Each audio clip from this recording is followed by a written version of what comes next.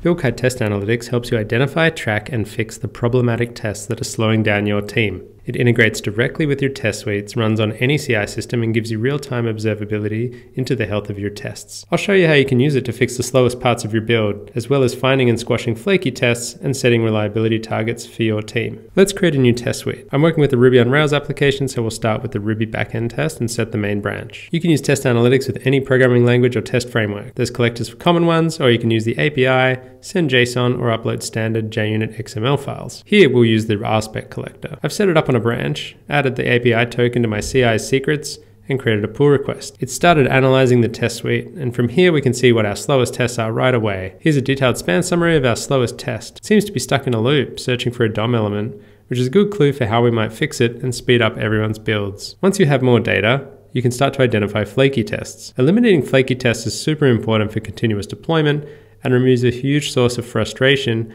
and wasted CI time. Here we can see which tests are the flakiest and causing the most problems. We can see how much impact they're having on the team, compare runs, find the root cause, and then choose to quarantine, fix, or remove them. And that's how you can use Buildkite Test Analytics to speed up your builds, eliminate flaky tests, and have more confidence in your code.